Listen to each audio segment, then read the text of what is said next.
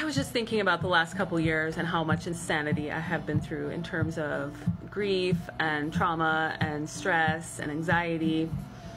And I was seeing it as this giant pile of crap in front of me. And then I remembered that crap is also fertilizer. And that explains why some of the best projects, creative projects I've ever worked on in my life have been in these past 3 years, because you can use it as fertilizer. You can use it, harness it, turn it into something. Empower yourself by pouring those emotions out into something creative, into something that will move you out of that space and also move others. And even if you're not planning on sharing whatever it is you pour into, it will help transform those emotions into something else and thus empower you.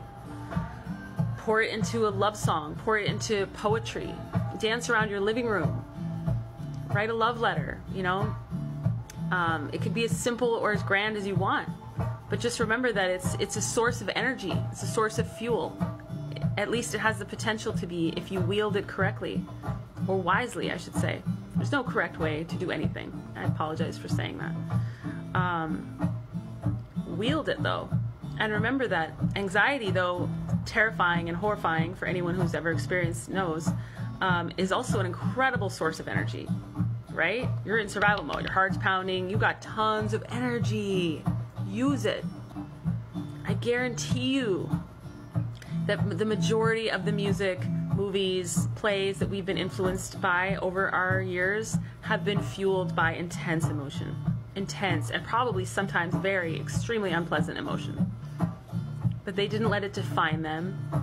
They took it and they turned it into something else. Something that also, it transformed the emotion for them, but it also inspired others.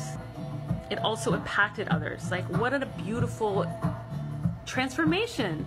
And we all have the ability to do that at any given moment. It all has to do with perspective. Are you going to see that as a giant pile of crap? Or are you going to see that as fertilizer? Have fun.